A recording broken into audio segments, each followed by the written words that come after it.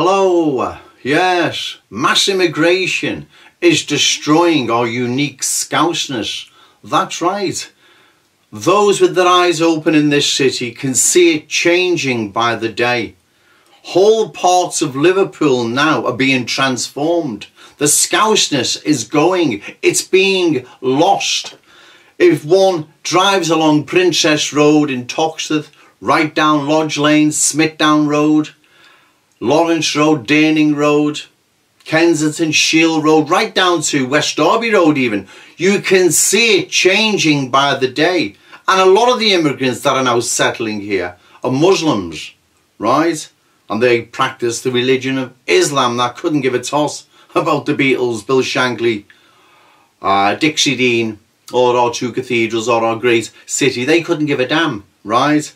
Now, what is happening here, it's not on the same par as immigration we've had to Liverpool, say in the mid-1900s with the Irish potato famine. You see, the Irish, Welsh, Scottish and English, it's that blend that's made what we now call a Scouser. That unique blend is what is responsible for what, as I say, is known as a Scouser. Yes, we had black seamen that settled in Toxteth from, say, Nigeria, Sierra Leone, but because there were only few in numbers, it didn't really pose any sort of a threat. And also, most of them married Liverpool women.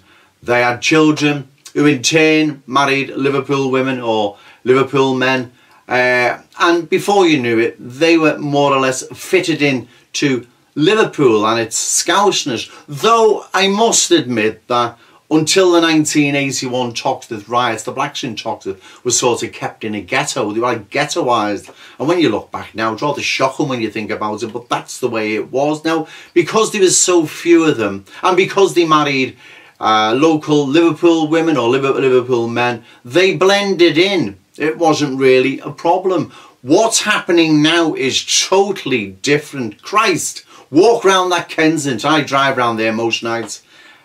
And it's the League of Nations and the cohesive community that was once there is going. And before you know it, the Scouseness will be going with it. Because they're not adopting the Scouseness. And how can they? Being a Scouser is not just about being born in Liverpool. It's about your family going back generations, literally generations. That's what makes a Scouser. It's like, let's put it this way, you couldn't replace Scousers with Geordies or Cockneys and vice versa. We're all unique.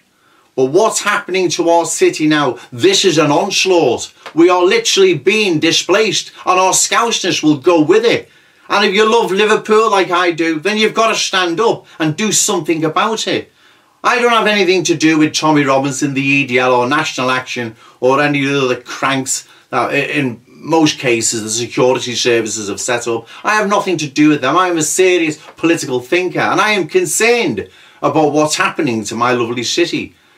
And like I've said, if you go from Princess Road to Lodge Lane, Smithdown Road, Christ, have you been down Smithdown Road lately with the Romanian gypsies? Christ, what a hellhole, what a dump that is now. But that's another video in itself.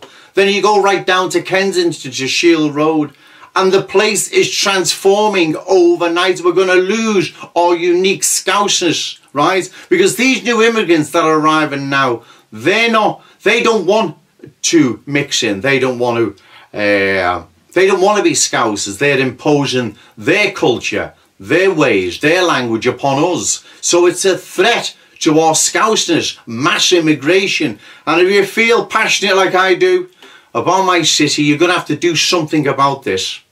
Okay, thank you.